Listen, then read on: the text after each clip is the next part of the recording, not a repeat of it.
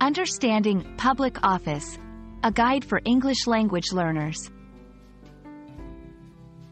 Hello everyone. Today, we're going to dive into an interesting English phrase, public office. This term is commonly used in various contexts, especially in discussions about government and society.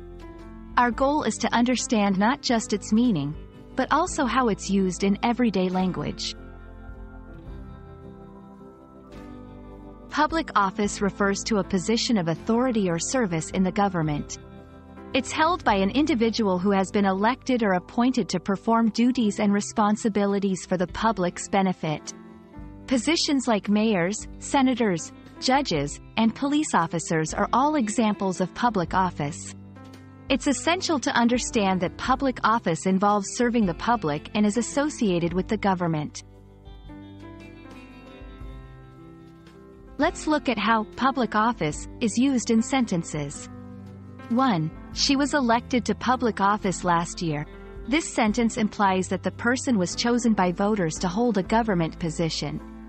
2. Holding a public office requires integrity and dedication. Here, it highlights the responsibilities and moral qualities expected of someone in such a position.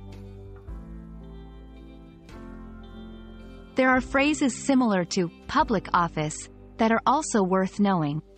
Public servant, someone who works in the public sector, particularly within government roles. Public sector, this term refers to the part of the economy composed of both public services and public enterprises. Public office can vary in meaning and importance across different countries.